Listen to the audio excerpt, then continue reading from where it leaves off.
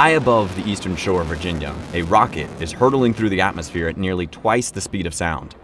Attached is a 3,000-pound payload that is designed to test a parachute for Mars. On board, a computer is calculating the altitude and speed to determine the precise time that it will signal to deploy the parachute. These aren't the first tests of parachutes for Mars. 50 years ago, NASA began lofting parachutes to altitudes and speeds meant to simulate the conditions of Mars entry. Those early tests demonstrated the challenges of inflating lightweight materials in a 1,500-mile-an-hour wind and having them survive well enough to help enable a safe landing on the red planet. Today, as our missions become ever more daring, we need new parachutes capable of surviving those strenuous environments, and we need ways of testing them at loads higher than ever before. To make those tests a reality, engineers at NASA's Jet Propulsion Laboratory worked with NASA's Wallops Flight Facility to develop a new test technique.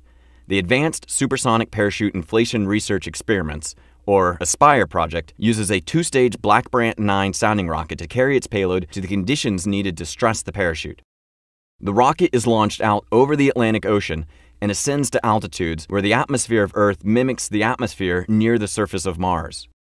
The third and final ASPIRE test launched on September 7th.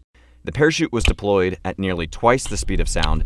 In less than half a second, 200 pounds of nylon, Kevlar, and Technora go from a small drum-sized bag with the density of wood to an inflated parachute with the volume of a large house, generating nearly 70,000 pounds of drag.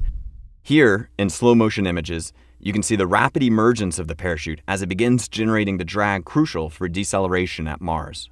These images give us amazing insights into the physics and early behaviors of a supersonic parachute inflation.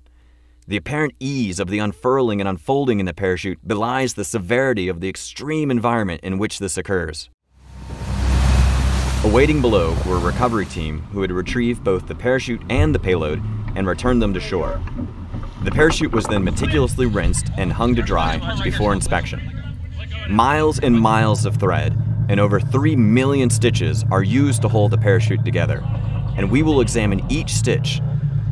After 3 successful tests of ASPIRE, NASA has now tested their new parachute at loads and conditions exceeding any large supersonic parachute before it, and 40% higher than the highest load expected for the Mars 2020 mission. Our parachute is now certified for flight at Mars.